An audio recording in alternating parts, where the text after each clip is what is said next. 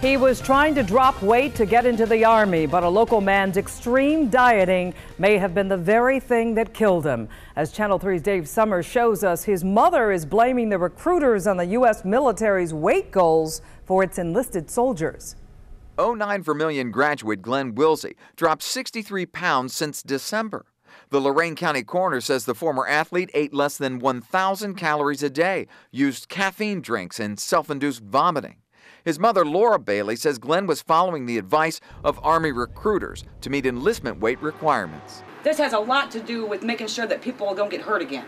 Wilsey's mother promised her interview to another media outlet, but the story is out.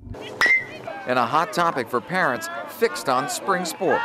When you got guys playing professional sports that are doing steroids, that are getting in the Hall of Fame, and it's different than when we were kids.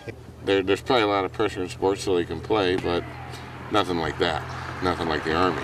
Was it bad advice or Wilsey's own ambition that led to his death? The answer may be found in an Army investigation just ordered by the Cleveland Recruiting Battalion commander.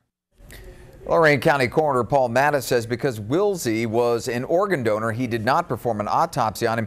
Dr. Mattis says Wilsey died of an irregular heartbeat brought on by extreme dieting. That opinion, Ramona, based on Wilsey's mother, what she had to say. Dave, what about the Army? Has it responded to the mother's accusations?